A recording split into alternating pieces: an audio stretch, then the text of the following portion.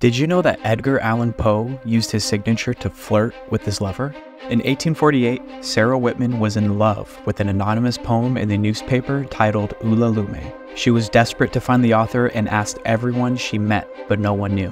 Turning to her lover, the Poe boy himself, she asked if he had read it yet and more importantly, if he knew who wrote it. Without saying a word, Poe took a bound copy of the newspaper, grabbed a pencil, and signed his name at the bottom of the poem, as if to say, "Of course I know him.